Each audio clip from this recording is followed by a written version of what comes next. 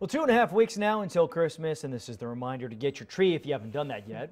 But a Hays County Christmas tree lot wants to remind you of something else this holiday season. Chris Davis is live for us in Kyle. Good morning, Chris.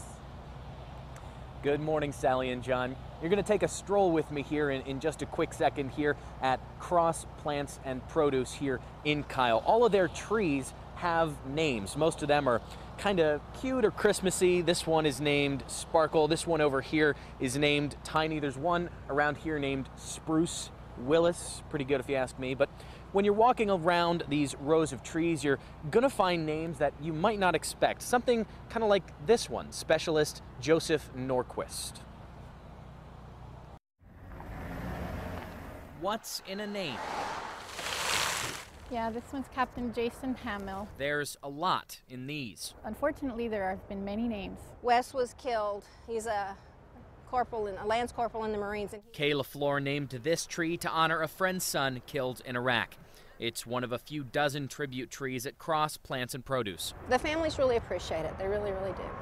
Just another chance to say their name. She knows because she does. You miss him all year long. I miss him every day. But the holidays, just a little harder.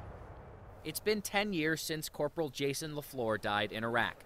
A family friend surprised his mom by naming this tree for him.